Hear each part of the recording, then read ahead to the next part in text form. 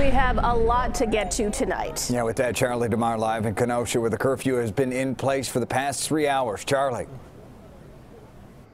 Good evening, Brett and Erica. Something different tonight. It is a 7 p.m. curfew opposed to an 8 p.m. curfew. We are now marching with a couple hundred or so protesters through the streets of Kenosha. It has been very peaceful tonight, as you can see. There have been obviously chants for Jacob Blake's name, calling for justice in this investigation. And today we learned much more about this case. Kenosha police officer Rustin Shesky named as the cop who shot Jacob Blake, a 7-year veteran of the department. Officer Shesky fired the weapon into Mr. Blake's back. No other officer fired their weapon. Police were called by a woman Sunday saying her boyfriend wasn't supposed to be there. An officer tased Blake, but it wasn't successful. That's when you see Blake walking to the front of the car. Mr. Blake admitted that he had a knife in his possession.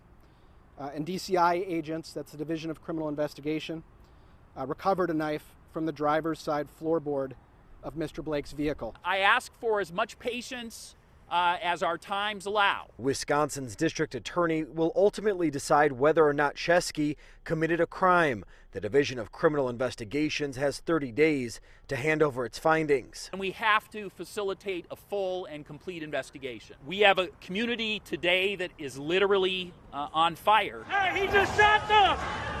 Hey, dude right here just shot them! That fire continues to rage. Social media videos taken last night in Kenosha show a young man armed with a rifle. Today, police and court records identified him as 17-year-old Kyle Rittenhouse from Antioch. We aren't showing the most graphic part of the video, but a warning.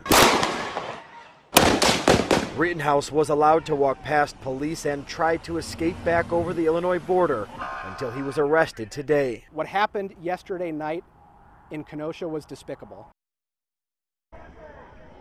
And there you did hear the district attorney asking for patience in this investigation. Again, this has been a very peaceful protest. We've seen no clashes with police, although that 7 p.m. curfew rather is in effect.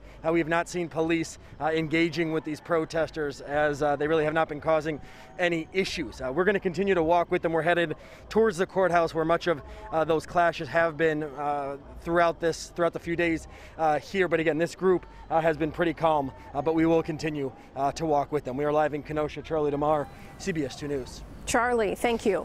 Back in January, Rittenhouse was seen front row at a presidential rally in Des Moines. That's Rittenhouse circled at the bottom left of your screen, according to BuzzFeed.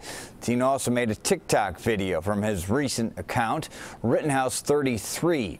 That was the rally at Drake University tonight. A Trump 2020 campaign spokesperson tells BuzzFeed Rittenhouse had nothing to do with the campaign.